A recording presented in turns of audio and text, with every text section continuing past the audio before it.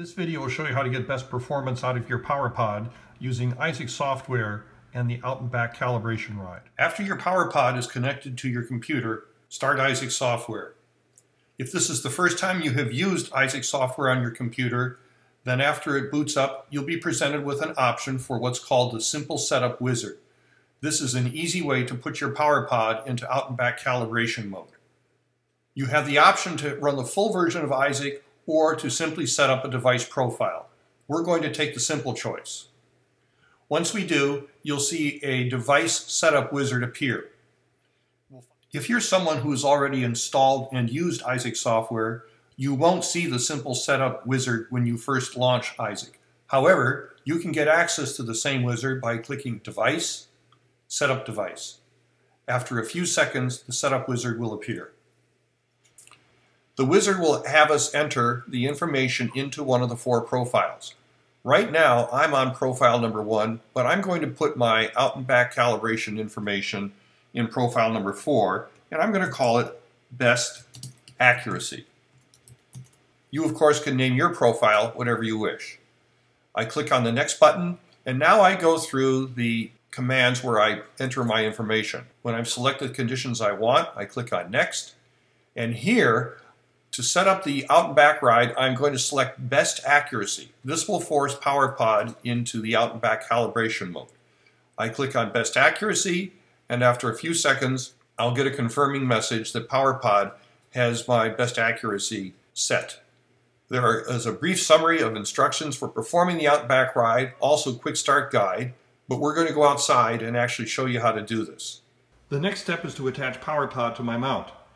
I've done this and I've inserted the GoPro screw, but now I'm going to rotate the mount so that the PowerPod is all the way forward, and then with it in the forward position, tighten the screw very much so that afterwards PowerPod is stiff and cannot move on the bike.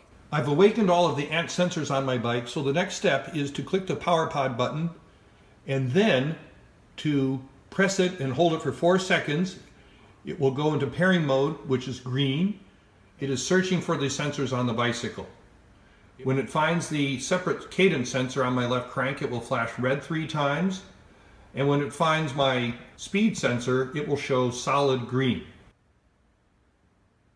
I finished the pairing process, so when I turn on my PowerPod, its light will flash for a moment and then turn solid yellow, indicating that it's ready to begin its out and back calibration ride.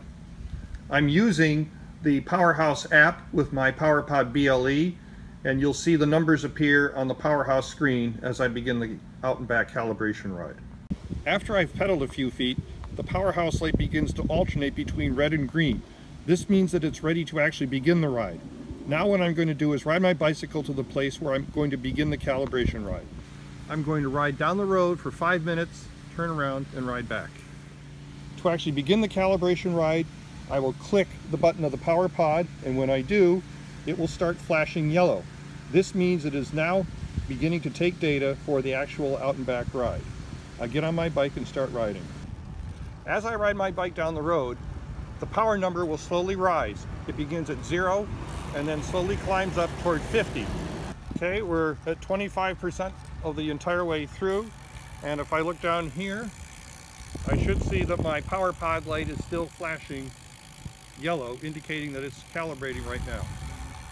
As I approach the 50% mark, the number will switch from 49 to 50, and now at the 50 mark, notice that it does not rise any above 50. In fact, if I look down below at my PowerPod, I'll see that the light is solid red. The stuck 50 and the red light both indicate that it's time to slow down and ride back. I stop, I turn around, the light starts flashing yellow, indicating that it's on its return, and then I ride back. I'm now riding back on the same road that I used to come out. Okay, I'm just about back to my starting point, and once I am back at the starting point, PowerPod will read 100, and then the ride will be complete, and it will flip over to a display of actual wattage. Now I'm getting real watts out of my PowerPod, with best accuracy calibration for me, my bike, and my riding conditions.